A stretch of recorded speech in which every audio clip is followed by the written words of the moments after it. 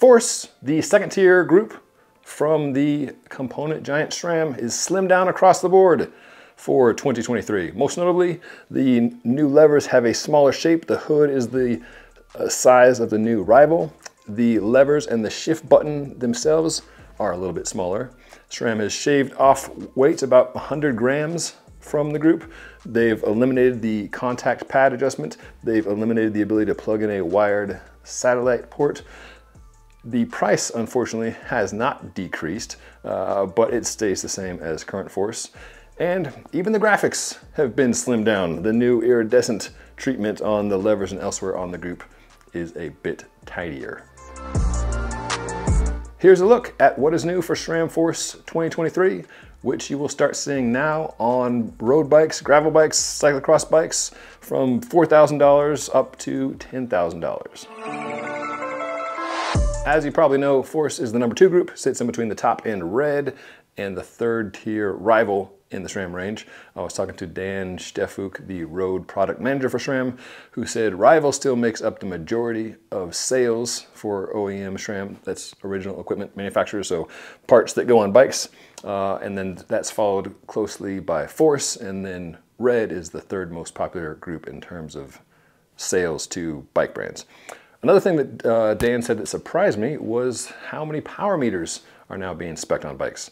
SRAM bought the power meter maker Quark a number of years ago, and those meters are now integrated nicely into the SRAM road and mountain groups. And he said nearly 50% of bikes now, at least on the higher end, are coming built up with Quark power meters.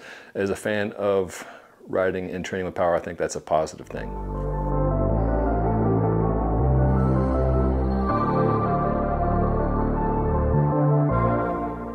So not everything was reductive in the latest group. SRAM also beefed up a few things, most notably the chain rings. Force now comes with the integrated chainring spider option that you've seen on red. Dan said this was in response to both OEM and pro riders and everyday riders, asking for a bit more stiffness in front shifting, which he says this situation has improved. Also, you've got a bigger chainring combo option than before. Previously 48-35 was the biggest combo, now you've got a 50-37. So that's in line with what many pro riders are using on the red groups. And we're also going to see pro riders, Dan says, using this SRAM Force group now. For a bit of context, numbers, 50 may not sound like a big chainring, but you got to remember SRAM goes down to that small 10-tooth cog in the back, and a 50-10 is a bigger gear than a 5311.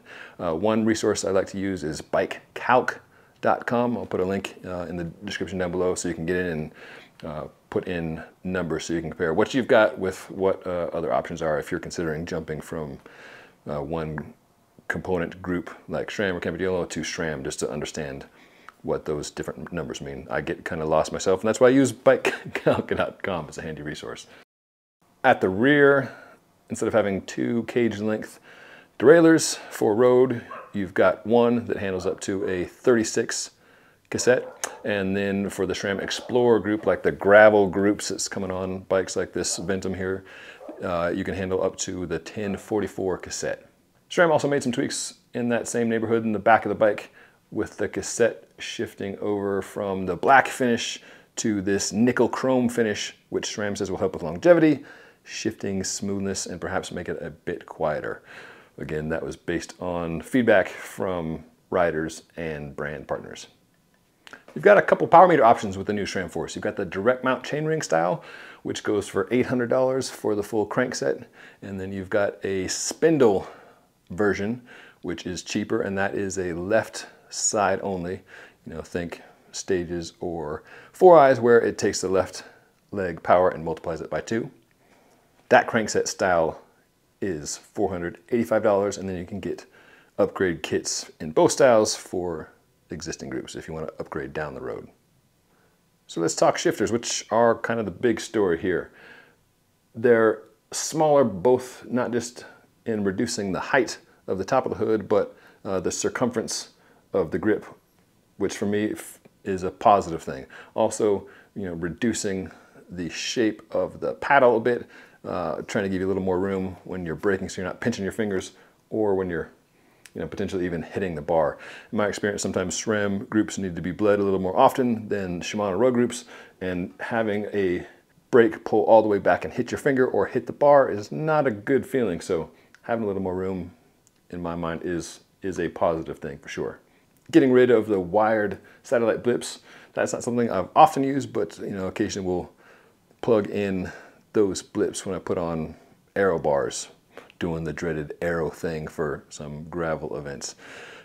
Of course, you have the wireless option now for the satellite shifters. So you still have the same functionality, but if you've got wired blip shifters, those are not compatible with the new Force.